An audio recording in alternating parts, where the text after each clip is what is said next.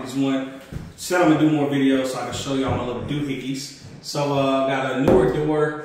We're gonna trim down. We're having some issues with it fitting. So using a little bit more power today. Ryobi guy, shout out Ryobi. All my tools, build a whole house with Ryobi. So got my drill here. This little doohickey has like a little drill bit in it. I'm sure it has like some really creative name for it. But it has a little drill bit, kind of sharp, and put it around your door, and you can move this up and down, get it real nice and snug, and just go up and down. I'm gonna show you how to do it super quick.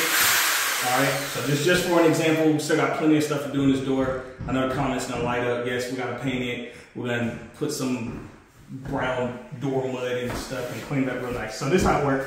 So you'll put it on here, squeeze it on a little bit, get that drill, go up and down.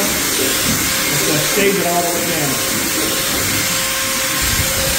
So we'll do that until the door fit. Mr. J. Howard, Concept Properties 1. That's how you trim a door down. Thanks.